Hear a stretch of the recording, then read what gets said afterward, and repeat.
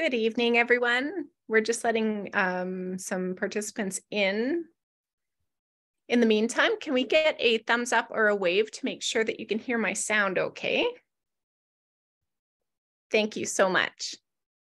When I set this meeting up, I did mention, or I did set it up so that everyone was on mute upon arrival. I just want to have you double check. It looks like everyone that is in is on mute, but just in case, do you mind checking on your computer to be sure that there's no extra background noise? I think we could just go ahead and get started. Looks like everyone was brought in easily and quickly. Once again, good evening to everyone. Welcome to the fourth and final webinar in Dr. Evan Steinke's Lower Extremity webinar series. For those new to active sports therapy webinars, my name is Renee Westmacott, and I will be your co-host for the evening. I am always standing by for any questions that might come up. If they are relevant, I will interrupt Dr. Evan. If not, we can review them at the end of the webinar. A little bit about Dr. Evan Steinke. Dr. Steinke joined AST Westman chiropractic team earlier this year. Since he joined AST, Dr. Evan has been working very hard as a practitioner, but also putting together two extensive webinar series throughout this year. And the first was all about the upper extremities. That was the shoulder, the wrist, the elbow. And then for the fall, he brought in the lower extremity series. And there's a large variety of subjects from the hip to the knee. What am I forgetting? The hip, knee, ankle. SI joint. The SI joint, which was a big one. Thank you for that. These webinars have been hugely popular. Know that you can always review them on YouTube. The links will be provided in a follow-up email and at the end of the webinar. In his practice at Westman Village, Dr. Evan puts each individual patient's needs first, working closely with the patient to maintain a strong, lifelong relationship and assist them live their best lives. Dr. Steinke is always taking new patients at Active Sports Therapy Westman. Contact information will be available at the end of the webinar. And that is all from me. Please join me in welcoming Dr. Evan Steinke. Thank you, Renee. As always, great introduction. So yeah, guys, this is part 4. This is the final one for the lower extremity series. So like she said, you can always catch up on the previous ones in the YouTube, and I have a link at the end of the slides. So as always, we'll do a bit of an overview today. We'll go through some of the general anatomy. So that's going to be everything kind of from knee down. So we got a lot to cover. We'll be covering, the calf muscles, the ligaments, the joints involved, everything from ankle down into the foot. We'll cover some of the more common injuries. So this is things from sprained strains to shin splints, muscle injuries, you name it. And then we'll talk about the treatment and management. So what can I do as a chiropractor to help you with this? And what can AST do? We have a full crew from acupuncturists to massage therapists, physio, you name it. So what can we do to help you? And then home care. I'm going to give you guys 2 exercises that can help with foot and ankle, as well as a nice good stretch at the end. And then we'll open it up to questions. And just a side note at the end, this is the final one for the series. So if there's anything that you think of that you might want in future lectures, please just write that down, pop that in the questions, because right now we don't have a topic for the next one. So I'm open to suggestions. Also, my qualifications, I have a bachelor's of science in human biology, and I'm also a doctor of chiropractic, both of which I got from the University of Western States in Portland, Oregon. So let's dive into the anatomy. And here, these are just gorgeous images, but what I'm trying to show here is that there's a fair bit of complexity in the lower leg. And what I really want to take away from these images is that the shin and the calf, they're full of muscles that support and stabilize the ankle and move your foot. So you can see kind of on this right one, a bunch of these go into thin little tendons, and then they pass over the ankle joint. They're supplying the midfoot all the way down to the toes. So even though all of these muscles are kind of located on the lower leg, a lot of their function is actually to move your foot and your toes. And as a result of that, a lot of structures are crossing over the ankle, right? So you see all these tiny little tendons in the front. And even if you look over here on the bottom of the foot, you can see them crossing over the ankle, supplying the bottom of the foot as well. So the ankle becomes kind of a critical junction for lots of different pathways, nerves, tendons, muscles, you name it. Lots is going through. So any injury there is not only an injury to the ankle, but to some of these muscles as well. So let's start with the first layer. And the first layer is always bone, right? So in green, we have the tibia, which is something we talked a little bit about last time from the knee, right? So this is the lower articulation of that knee joint. And it provides a really strong, stable base for weight to get transferred down into the foot. Off to the side in yellow, we have the fibula. So it's a smaller bone off on the outer side of the leg. And what's interesting here is you'll notice it doesn't go all the way up to the top, right? It's not actually participating in the knee joint, but it does go all the way to the bottom. And actually, it's longer than the tibia. And what this does is it creates a pocket for the ankle joint to form. So on the colored image, you can see that there's nothing down there because they haven't put in the ankle bone. But on the right image, you can see that they've put the talus in. So this is essentially your ankle complex. This is that upper bone of the foot that basically provides your ankle joint. And then just a small note, the red thing here, this isn't a bone, this is just connective tissue that helps keep those two together. It's called the interosseous membrane. But let's zoom in on the ankle itself. So the tibia, again, is this big one coming right down the center. And you'll notice that as it approaches the ankle joint, it has quite a bony growth off to the side. And you'll actually recognize this if you look at your own foot, even right now, that big bony bump on the inside of your foot, that's this bony growth from the tibia. And then on the outside, you have another big growth from the fibula, and that provides that outer bump. We call them malleolus. So the medial and the lateral malleolus, and in between those, the talus fits in. And you can see in red here, that's the joint space right between the two. Now, what we can take away from this is that the shape of this joint really determines its functionality. So in a large part, the ankle is more or less a hinge joint. It can move forwards and backwards. So let's look at how that determines its function. So if we dorsiflex, which means to lift your toes towards your shin, we get lots of range of motion. There's nothing blocking it. And same for the opposite, plantar flexion, when we push our toes down, right? So we can slide up and down in that regard. But if we try to sway back and forth, your talus is basically going to hit those bones. There's not a lot of sway. And this is a motion we call inversion and eversion. So that's what you can see on this right image. So typically, we don't really want these sorts of motions in our foot. And if they are occurring, it's usually something, well, it could lead to like an ankle sprain, right? If you think about kind of rolling your ankle, it's usually like an inversion roll where you're kind of rolling onto the outside. So this is motion that we don't really want in the ankle. And you can see by the shape of the bones, it's trying to prevent it.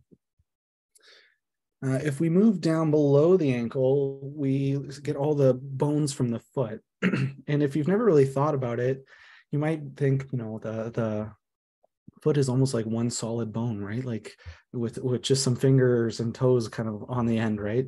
But it's actually a lot of separate little tiny bones in there. Remarkably similar to actually how the hand is set up, which we'll get into in a second here. But what you can see on this x-ray is that there's lots of little gaps, right? So there's lots of little spaces between all of these bones, and that does allow for some movement. So the point being here is that there's more movement in the foot than we typically give it credit for. And sometimes this is to our advantage when we're trying to run, and it can help store some of the energy. and provide almost like a spring-like system. But sometimes it can be detrimental if we, sprain a ligament and we have too much motion in the ankle. These can lead to problems themselves. So one of the most interesting things about the foot is what it does for our gait. Humans are the only primate to walk the way that we do. And they give some technical terms here with like adducted hips and so on. But the gist of it is this, that humans are kind of a bit of an anomaly when you think about how we walk. The closest ancestors would be something like a chimpanzee and gorilla, and even they don't typically walk on 2 feet. And if they do, they kind of sway back and forth. So humans have really designed or evolved a unique foot shape, and that determines in large part why we walk the way we do. So if we look at, just similar structures among common ancestors, right? So if we look at the other monkeys and apes that have descended from common ancestors, you'll see that their feet look almost like hands, right? They have almost like an opposable like toe, similar to like a thumb. But humans have evolved away from that. We have a big toe that doesn't really do much thumb-like activity at all, right? It can't really grasp anymore. So why are we so different? Part of that comes down to the bony structure, right? So instead of a thumb-like appendage, we have the big toe that supplies a lot of stability in that forward motion of our gait.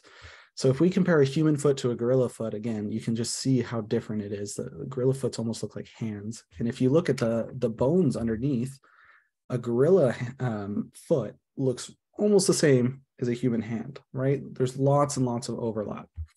So part of the reason it's thought that we evolved this way is because to emphasize how effective our gait is. So if we look at how a human walks, the first thing we start with is heel strike. So when you're about to step down, the first thing that hits is your heel, right? And this red line represents where the weight is along the foot. So when you first strike down the heel, it's dead center on the back. And as we start to flatten our foot out and we get full foot contact, the weight is starting to shift along the outside of the foot. But what's really interesting is as we start to lift off and push our foot down to accelerate, all the weight starts to transfer back towards the big toe. And then right at the very end of our gait, when we actually push off, almost all of the weight is centered off of the big toe again. Now, imagine if we had one of those other foot designs where the thumb or the big toe, I guess, would come off to the side here. You wouldn't be able to do this, right? So you don't get that same propulsion by having a thumb or a big toe off to the side.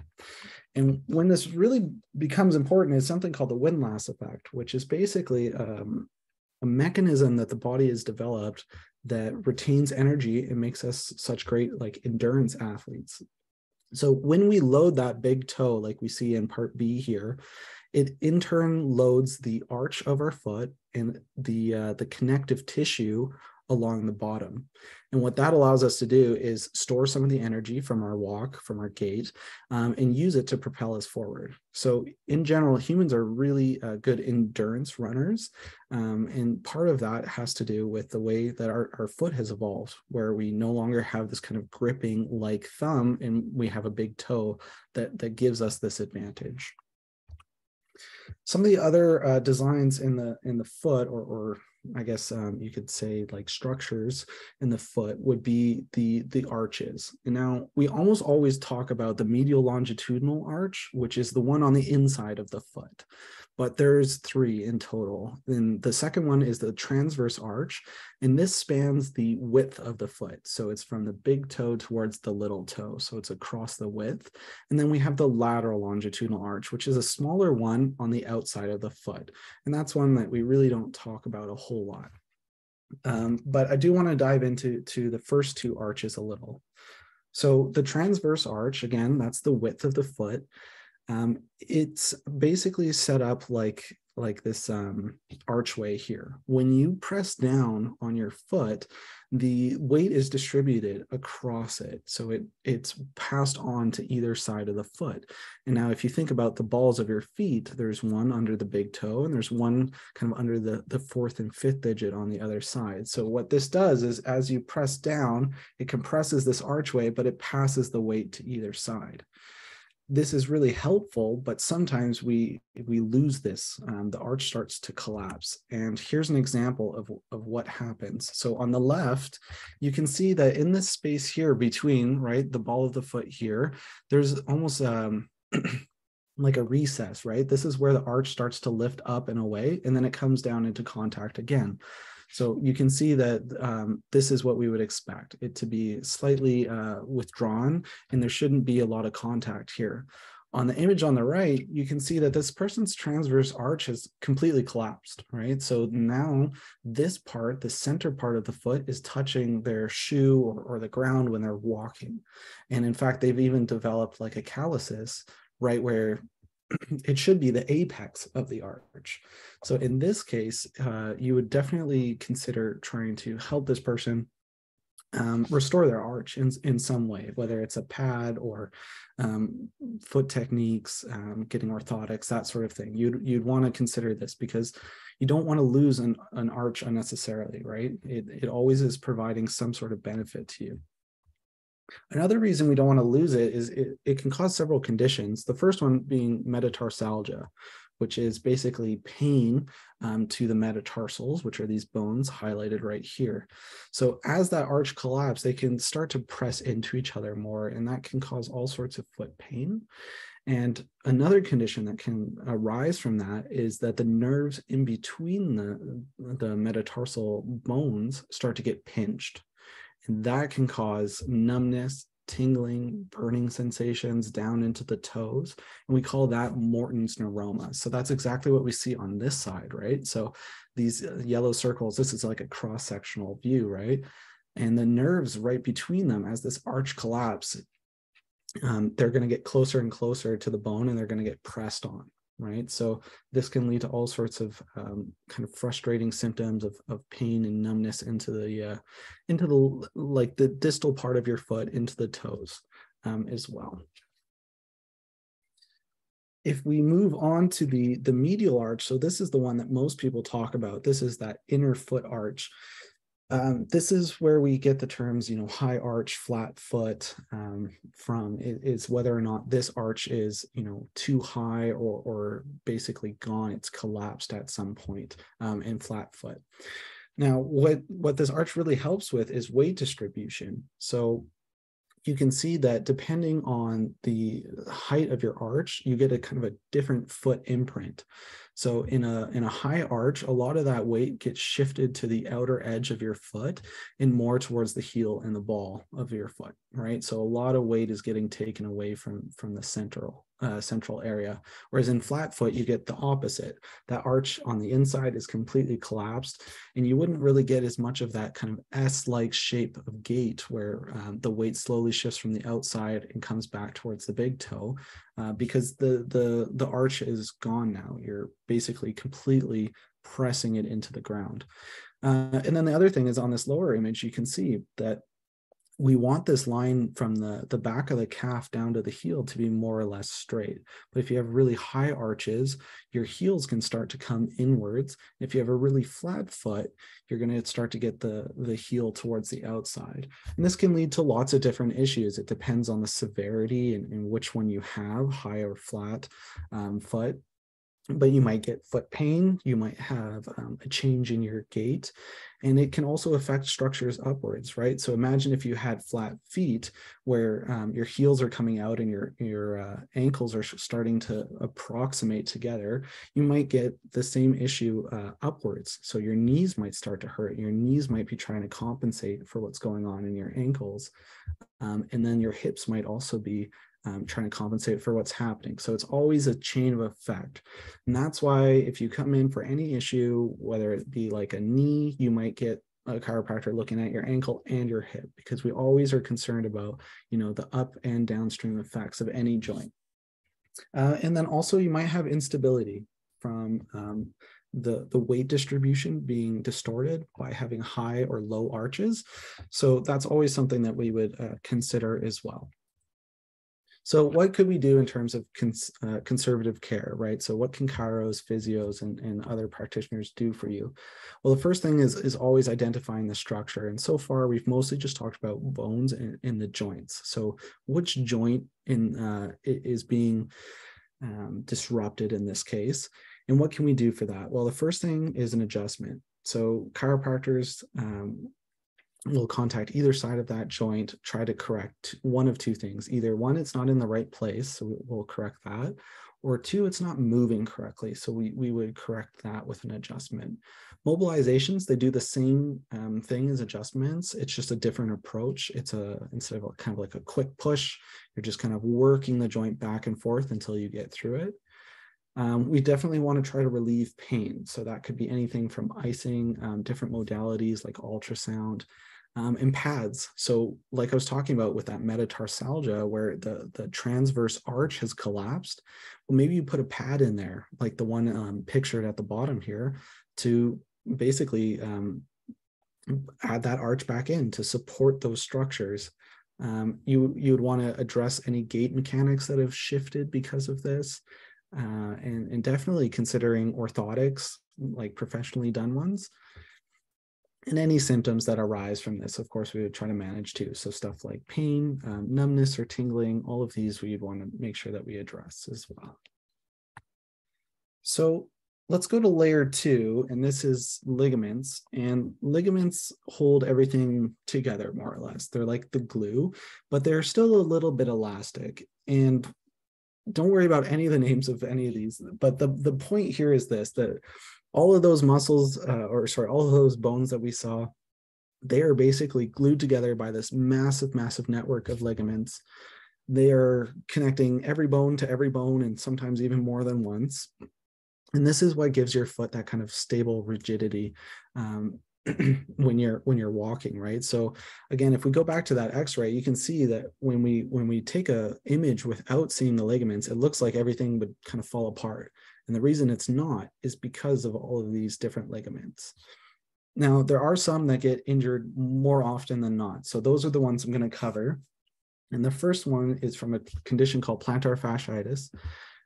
Pretty common. Lots of people have probably heard of this one.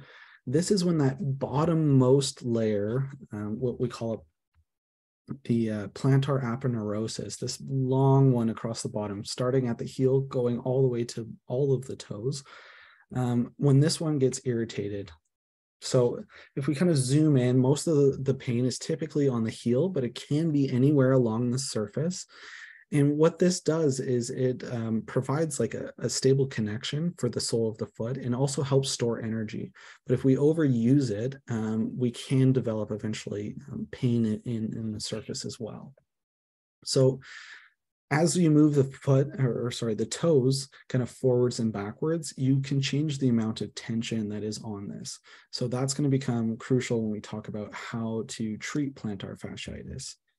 So the good news is that most of the time, conservative care is really, really helpful for plantar fasciitis. Only about 1% ever even need to go for surgery. But almost all of the treatments are based on the same concept of keeping that tension in the ligament down, so keeping it loose, and then preventing it from over contracting. And what I mean by that is at night, typically when you're falling asleep, we go into a plantar flex state, which means that our toes are pointing a little bit more down, which you can see on this far right image. What happens there is the the fascia starts to adhere to each other. It gets shorter.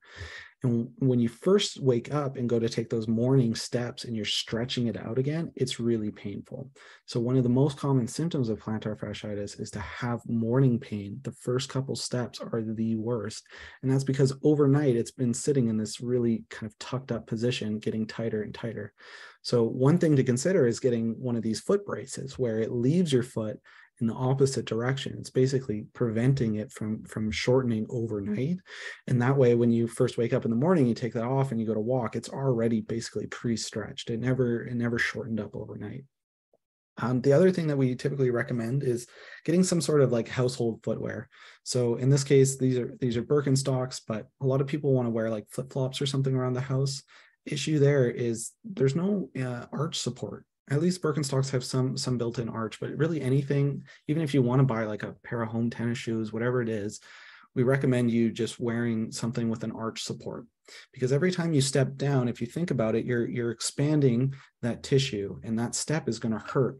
So if you can keep the support in that arch, even when you're at home, then you're basically benefiting yourself, right?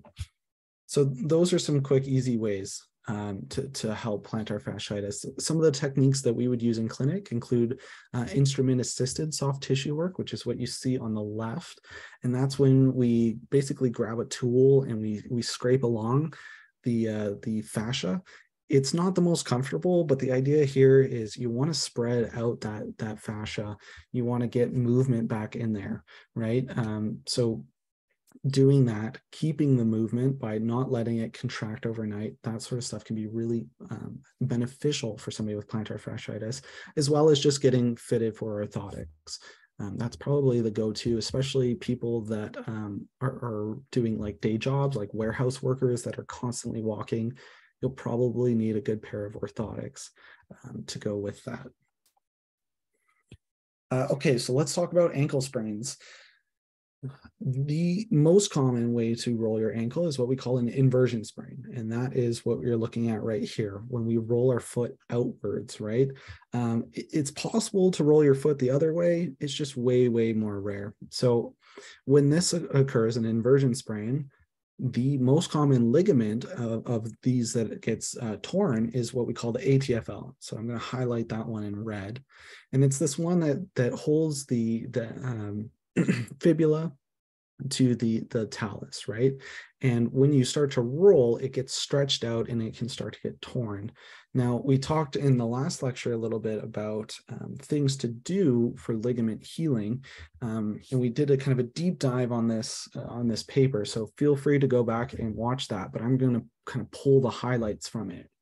So things that we wanted to avoid after injuring a ligament are we don't want to rest and keep it immobilized for long periods of time, right? Like if you first roll it, that's okay, but we want to slowly get back into mobilization, right? Not to leave it, the days of bed rest are really kind of gone now. The other thing that we want to be careful with is NSAIDs. So that's non-steroidal anti-inflammatory drugs. Basically, Advil is kind of one of the over-the-counters, but there are lots of them. You can just quickly Google, whatever the medication you're going to take, is it an NSAID? And it'll pop up right away if you're worried about it. And the reason for that was basically it prevents some of the healing process from taking place, right? Inflammation isn't always bad. So having a little bit of that can definitely help with the healing. And then the other thing we want to do is avoid corticosteroid injections, because that would limit the healing process even more, right? So what should we be doing? Well, we gently want to get into those mobilizations. Once we can move it more, we want to start to exercise, and we really want to encourage joint loading as soon as the tissues to that stage. And that's because, again, when tissue's injured, we fill that with whatever's possible, right? We lay it down in any direction, but it's not very strong. So as soon as we have a chance to load the joint in the correct direction, the body goes, okay, that's the way the tissue should be laid down, and it starts to correct itself. So those are all good things to be doing after an ankle sprain. One of the other conditions that I have here is Achilles tendonitis. This is something that I see really, really often in clinic. It can be from a wide range of things. Lots of sports injuries come in with this, but even people with bad shoes, that are pressing into this area.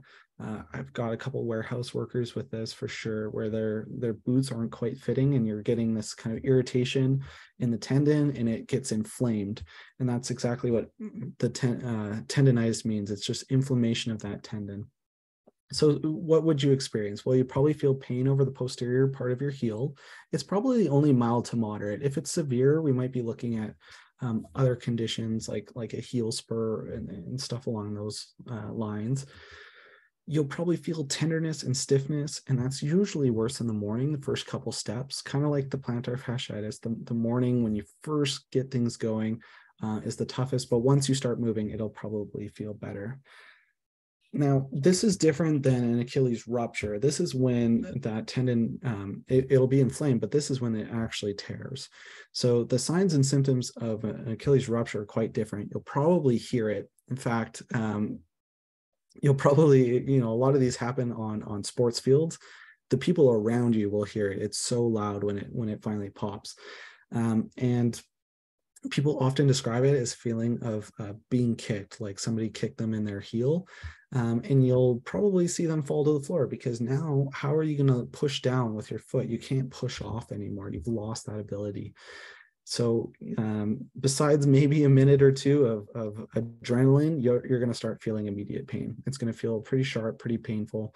But the good news is that conservative care can actually usually work with these. Surgery is an option for sure. Actually, while I was going to school, one of my good friends, he was playing basketball, and he tried to do like a really sharp pivot and immediately heard the pop, and he went down. Went right into the on-campus clinic, iced it, got it down, put it in plantar where he points his toes down to try to approximate the tendon so they were as close as possible. He had a full tear and he made a full recovery, and he didn't need surgery at all. So it definitely is possible. Just again, it's case by case, right? And for a lot of athletes, they just go for surgery because they want to get straight back into the sport. But if you have the time, conservative care can definitely help you with tendonitis or a rupture. So let's see what this looks like a bit. Okay, so if you have a complete tear, you start to lose the muscle definition. So if we look at this person's left leg, you can see it looks like it's really, really wide, like almost swollen, right? Part of it would be swelling, but part of it's because when the Achilles tendon is tight, like in his right foot, you can see it kind of suctions the skin away. So once it's ruptured, you get this almost really wide looking ankle. And then what they're doing here is they're artificially contracting your calf muscle. So when she contracts the left, I want you to look at the foot. It doesn't move, right? That foot's not moving at all. When you artificially contract the right leg, you can see that the toes are starting to push down, right? There's still movement. So you can tell that this is completely ruptured, because when you try to contract it, it's not moving at all. This one still working fine. And you can even do this on yourself, right? Like if you just lift your leg up and you squeeze your calf, you'll literally see your toes and your foot start to push down. So that's one of the ways we test for these injuries. Okay, so let's talk a little bit about muscles. There's a lot going on here, but really what I would want to talk about today is a specific injury called shin splints. It can happen anywhere on any of these muscles, essentially. You can get what we call anterior or posterior shin splints. But essentially what those are is when you overuse a muscle, or you've started to reuse a muscle you haven't used in a while. In particular, this one called the tibialis anterior. So its main function is what you see here. It's when it contracts, it lifts your toes up. Now, when I often see shin splints, it's usually this muscle. And what happens is usually the person has increased activity recently. They might have like heavier shoes. So construction workers, for example, where they have just started wearing steel toe boots. So one is the weight of the foot. Now, when you lift it up, it's more. And two, now that you're working, you're walking a bunch more. So you're really overusing this muscle. And what you have to imagine is that when you contract, not only is it lifting up the foot, but it's also pulling on the bony attachment where it's inserting. So if we go to this image on the left, and I know it's very busy, but here you can see the tibia, and this is kind of zoomed in box, right? The muscle's right up against that bone. So every time you contract, you're also pulling on that bone. And what happens is it starts to pull away, and it gets inflamed and irritated, and then your body interprets that as pain. So in the case of shin splints, what you want to do is you want to reduce the load if possible, and try to like reduce load as in weight on the foot, and then you also want to reduce the distance and the duration of the activity, because this just needs to heal. It's one of those ones that takes time. And the right image is to show you guys where these can occur. Okay, so the red highlights, these are where the muscles attach. So the one I just showed you, the tibialis anterior, I'm going to highlight that one in green, right? So that's where that muscle attaches, and that's where you would feel the shin splint. But really, any of these, depending on what task you're doing, might start to pull, whether it's the front or the back. So that pretty well covers shin splints. So let's talk a little bit about treatment of the lower leg and ankle in general. Again, first thing is always to identify what is the issue. So if it's muscle-based, like the shin splints, we would consider doing a soft tissue treatment. So our clinic's really well known for ART and MRT. So these are release techniques designed to release tension in muscles, reduce pain, and provide an improved range of motion. We also do modalities like Game Ready, which is in the image here. So that would be like an ankle boot. And inside that container, you put basically ice water, and this flushes through that boot, and it really helps to reduce the pain and inflammation on a really fresh injury. And then other things we could do, stuff like IFC, which is those little like electrical pads, kind of similar to the really famous brand, Dr. Ho. He has a bunch of these. His is like a TENS unit, but essentially that's how it works, is you put these little muscle stimulation pads, you pass a bit of electricity through, and these can all help with ligament and tendon issues. And then lastly, no matter whether it was muscle or ligament, we want to rehabilitate and strengthen the area. This would look like a stretching program, probably built into light exercise, and finally strengthening near the end. And again, there's always other things like the instrument-assisted soft tissue. It just depends on what area and what injury you're looking at. In terms of home care, there's lots we can do actually. And the first thing I always recommend is check your footwear. We really, really want appropriate footwear. And unfortunately, it's not something that's taught a whole lot, but having a toe box, which is the space where the toes are fitting in a shoe, that's too narrow, can really start to affect the foot. So at the bottom, we have a couple examples, really pointy shoes, or even round ones that are just too narrow. They start to narrow the toes, and they push them together. And this can lead to something like a bunion. And I'll show you what that looks like. So this is when the toe starts to drift inwards, and you get an extra bony development on the inside. So having shoes that are really too tight over years and years and years can develop into these. There's also a genetic component as well. So if a parent had them, then you are at an increased risk as well. But things that we can do, right, are checking our footwear, making sure that it's not doing this to our foot. Unfortunately, the surgeries for these, just having them are painful, but the surgeries are super painful as well. So trying to avoid these at any cost is highly recommended. Second thing we could do is stuff like proprioceptive training. So again, proprioception is that ability to tell where our joints are in space, right? We don't have to have our eyes open to know where our legs and our feet and our hands are. And sometimes after rolling an ankle or injuring it, we start to lose that ability. It's not as strong. So regaining that through balance training, stuff like wobble boards and single leg stands, that can help return that ability as well. We want to do some light rehabilitation. So again, that's the strengthening, correcting any muscle imbalances. We talked a little bit about that with the SI lecture, about how important balance is between the two sides.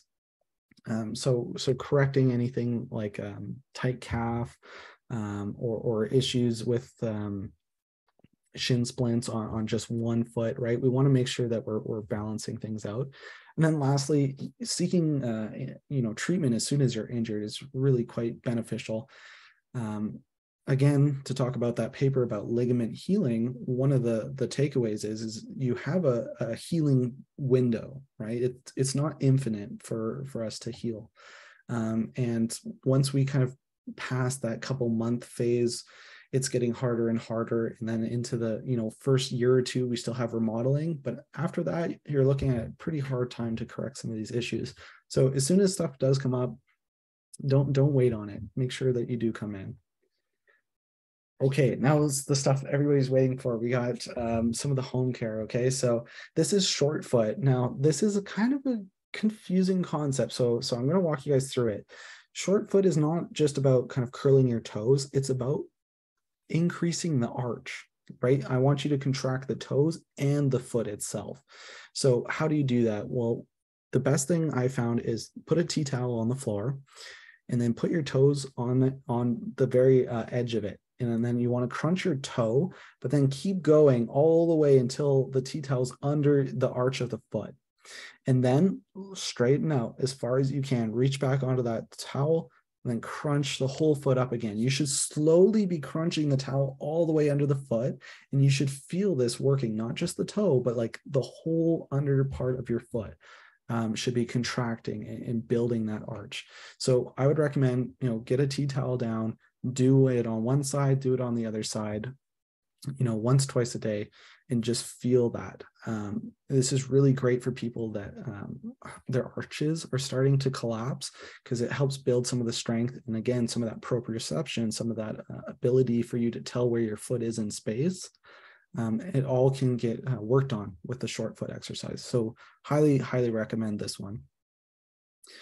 Calf raises. This is just a great overall one, and you can start at really any level. The easiest way, just walk up to a wall, lean into it, and then raise them from a neutral position up onto your tippy toes. Okay, so not only is that activating that glute, it's going through the Achilles tendon, it's also doing that dorsiplantar flexion, right? You're getting that full range of motion through your ankle.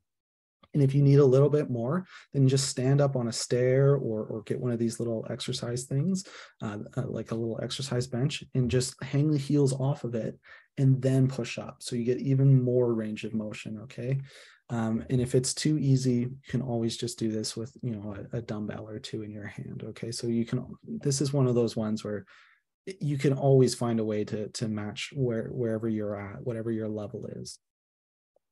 And then the last exercise for today is actually, it's more of a stretch. This is dorsiflexion stretch. And the importance of this, I can't understate. This is something that really doesn't get talked about enough. And as we start to bend forward and do like a squatting motion, the first thing that I tend to see in people is their heels. They lift off the ground. We've started to lose the ability of moving our ankle through the full range of motion. So this is a way to help bring it back. First thing you do, plant that foot down, you wrap the exercise band or resistance band just above the ankle. So not on the talus, this lower part. You want it on just above the ankle. And then you lean into it like you're doing a lunge, just like this guy's doing. And each time you want to just push a little bit further. Don't let the heel come off, but just keep pushing. And these you're doing 10 to 15 reps each side, trying to do them daily. And you should see that after a while, you're getting a little bit further and a little bit further. And this can help with lots of things, everything from gait, if you're doing squats at the gym, basic balance coordination. It's just a really great exercise overall. So definitely my go-to 3 if you're having any issues with foot and ankle. And that pretty well covers today. So I'd like to thank everybody for coming out. I really, really appreciate you guys coming. I've seen so many of you guys like familiar faces at this point, and it's just been really, really great. So if you ever need to reach me, you can reach me through the clinic. I'm at the Westman Village, and that's the phone number there. You can follow me on Instagram. And then if you want to, check out AST website or our YouTube, those are the links there as well. So please feel free to ask any questions you guys have about this, or if you just want to list, a topic or something you want me to write a blog about, feel free to let me know those as well. Wonderful. Thank you so much for all of that information, Dr. Evan. Are there any questions out there? I don't see any in the chat box. In the meantime, if there are not any questions, do let us know any topic that you'd like to dive deeper in. We are always open for suggestions. We do have some coming down the line regarding pelvic floor and running in the new year. But if you're looking for more of a clinical perspective from one of the chiros, just please let us know. Send us on a follow-up email, there's going to be, what is it? It's like I'm totally drawing a blank. It's a link that will send you to the feedback form, which then moves you on to that area to provide feedback or suggestions. It's clearly getting late on a wintry night. I did see something pop up. I'm wondering, here's the question. I'm wondering about old injuries, such as torn calf muscles. Do they flare up often in later years? Yeah, that's a really good question. So when you get a tear in a muscle, it's going to be repaired with basically scar tissue, right? So it's not going to be quite the same muscle fibers. So definitely you are exposed to the risk of flare-ups and many years later. Exactly right. I don't know if I would say that it's more common kind of the further away from the injury you get, but unfortunately you'll always be a little more prone because that tissue will never be quite the same strength and elasticity as the original. So especially if you only tore like one side, right, and you try to push it again, you are more prone to having a flare up. Yeah. Wonderful. I think that's all, unless someone wants to speak up or raise a hand with their question. Dr. Evan, your series has been really amazing. So much great content. Having people gain a better understanding of their bodies through the information that you provide, and knowing when to come in and get treatment rather than maybe pushing through discomforts. That conservative care is a great language to think about from a from a consumer's perspective. Totally. Listen to your body if you do have any pain, but there's definitely ways of taking care of it in the early stages. Yeah.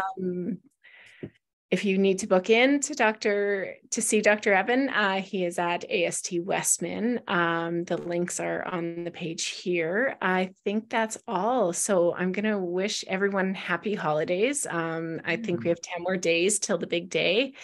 Hopefully Santa is good to all. And everyone has a peaceful and restful Christmas and holiday season. Happy Thanks holidays. for your attention. And thanks for everything, Dr. Evan. We appreciate it. Take care. Happy holidays. Thanks very much. You're welcome.